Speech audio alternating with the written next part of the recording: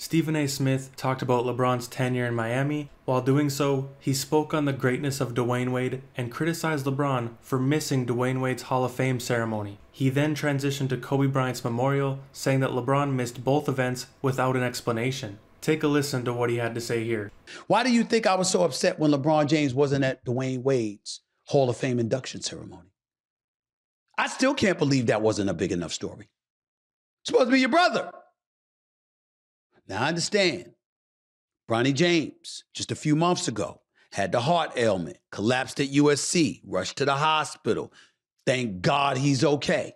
And I understand LeBron James spending time with family. But from my understanding, he traveled over the summer. And I'm not LeBron James, and I don't get to take private jets that often, but occasionally I do. And I happen to know that you could have had time to fly in for the Hall of Fame induction of your brother. I promise you this, and it's a prognostication, it's a prediction, but I can't say definitively. But I'm almost willing to say, let me promise you that when LeBron James' day comes and he's inducted into the Hall of Fame, I promise you D. Wade will be there.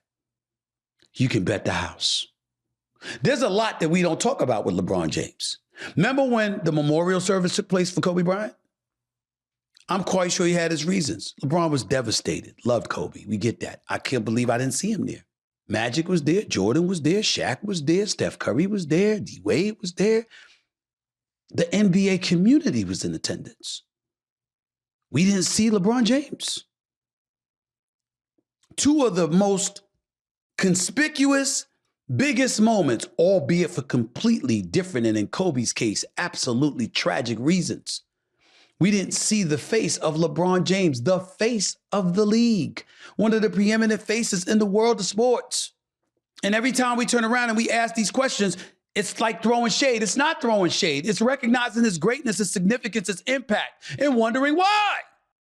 I'm simply saying, I'm not asking, they're rhetorical questions, but why is this so wrong to bring these things up? Why is this so wrong if I'm sitting up there and I'm saying, yo, this quote that you said, it's not paying enough homage. I know that you raved and talked about the Miami Heat organization, but you were going to be what you were going to be no matter what without them.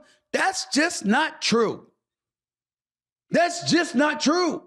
Now, obviously, everyone handles grief differently, but I think the reason some people were annoyed was because they asked Rich Paul where LeBron was at, and he said his own space. Then he ignored them after they asked if LeBron was at the memorial. When they asked LeBron himself, he completely dodged the question. But in my opinion, the memorial was about Kobe, and it doesn't matter if LeBron was there or not.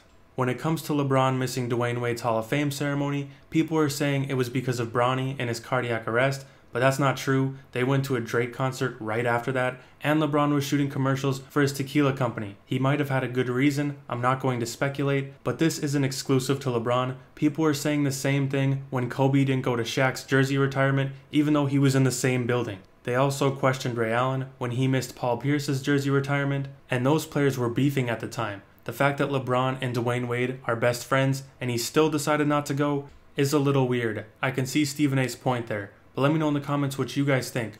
Do you agree with Stephen A on this? And don't forget to leave a like if you enjoyed this video and subscribe for more NBA content just like this, and I will see you in the next upload.